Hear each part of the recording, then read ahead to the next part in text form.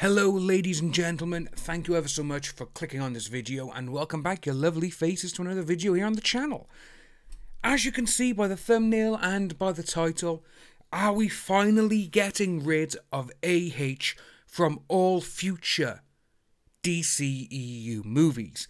Is she being erased? Well, according to someone who has brought a lot of leaks out which came true, and to another supposed Hollywood insider, this could be the case, and they've confirmed a little bit of tidbit. So, in something that's normally a mess, this could actually be a little bit of a golden nugget.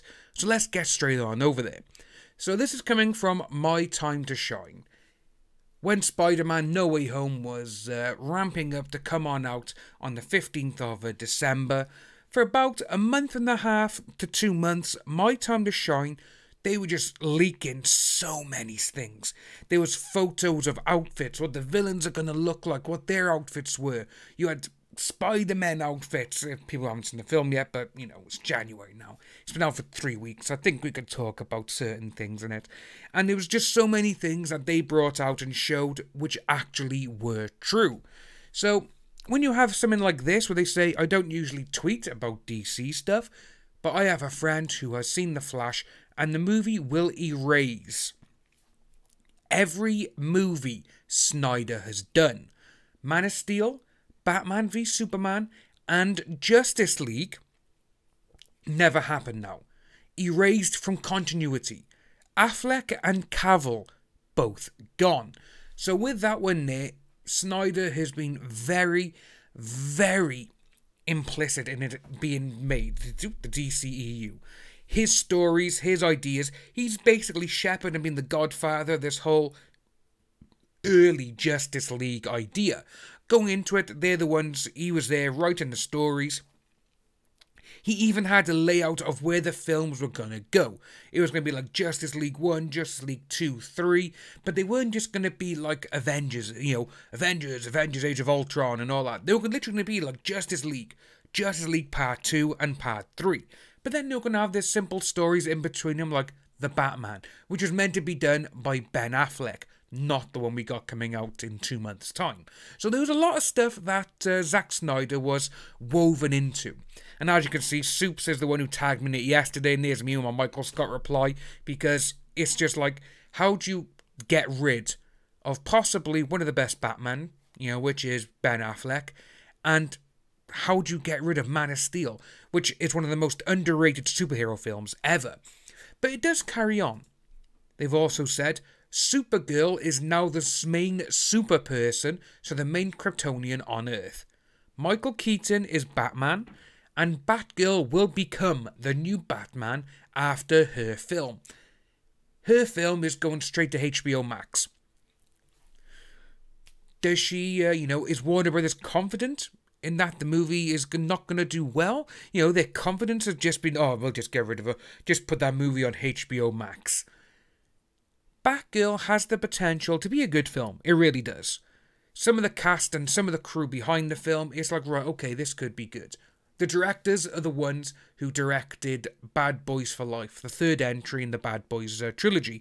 And in my eyes, the best one is just, everything just hit perfect. With the story beats, with the comedy, with the action. It was proper, yes, back in the old school kind of action movie. Then you've got the writer, I believe it's Christina Hodgson, I hope I'm saying that right. And because she actually done the best Transformer movies in my eye, which is Bumblebee. I loved Bumblebee. But she also did the atrocious Birds of Prey. So I'm a bit like, oh, what's going to happen? Is it going to be apples and pears? Or is it going to be something that is just going to make everyone go, oh yeah, that should never be made? But if they're saying that she becomes the new Caped Crusader, is the best way to say it, of Gotham City, then it's, I'm like, it could work, it may do it. But get rid of Superman, Henry Cavill, and the guy, everyone loves him, you know? But then they went on with this. So the Flash movie, it ends with Flash, Supergirl, and Shazam forming a new Justice League. So, where's Aquaman? Where's Mera? Are they gone? I would assume so, especially with Mera, because Mera is now no longer involved in the future of this franchise, because Zack Snyder's Justice League at the very end, there's her, the Flash, Cyborg, Batman, and Deadshot, and the Joker. Well, that is basically being erased from continuity. Basically saying, oh yeah, those films existed. It's basically like how Batman Returns, and Batman Forever, and the atrociously amazing Batman and Robin. You know, that's what they're saying these films are now. So, in my eyes, that kind of says, yeah, she's gone. But it carried on. Shazam. David Sandberg. Shazam is joining the Justice League 2022, starting out with some great news. David Sandberg is a guy who has written and directed Shazam 1 and 2. He doesn't even know what's going in there. But then it does go on to say, I'm assuming Gal Gadot's Wonder Woman is still involved going forward. Yes.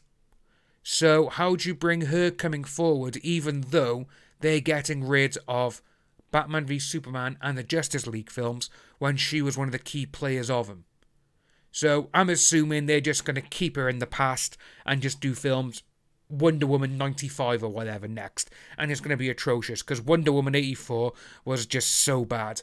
The first Wonder Woman movie was amazing.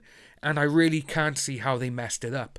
But as we were saying regarding all of this, the people who, you know, who do actually go out there and get these spoilers and clarified and everything else, like My Time to Shine, we don't know who they are, but they did come out with some really good stuff. But Grace Randolph, I'm not a huge fan of her, because a lot of the stuff she says, it's just like, oh, come on.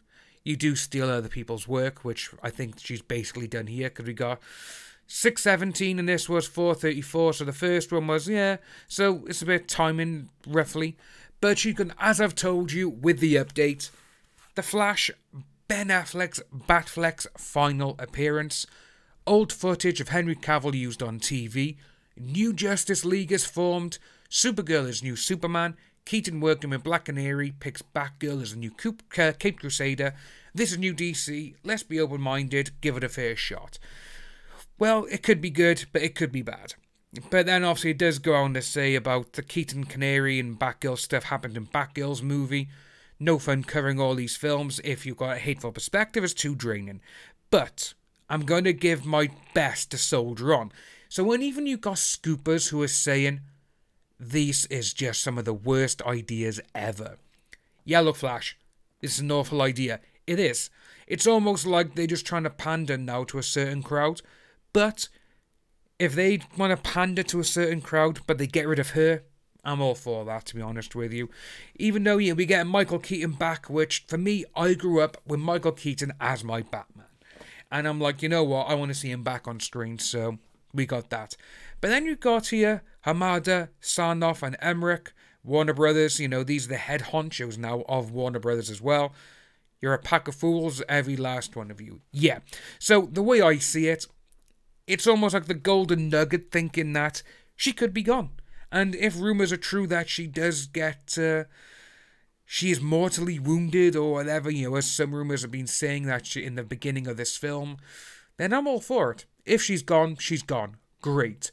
But that also makes me think, is this the reason she's put forward a $100 million claim saying she's lost out on stuff? Is she blaming Johnny Depp for her being fired, but really this is what's happening? They're getting rid of all the characters and she's just trying to blame him for it. That there, I wouldn't put it past her. If you are new to the channel, please like and subscribe, hit that notification bell for future updates, and I'll see each and every one of you soon.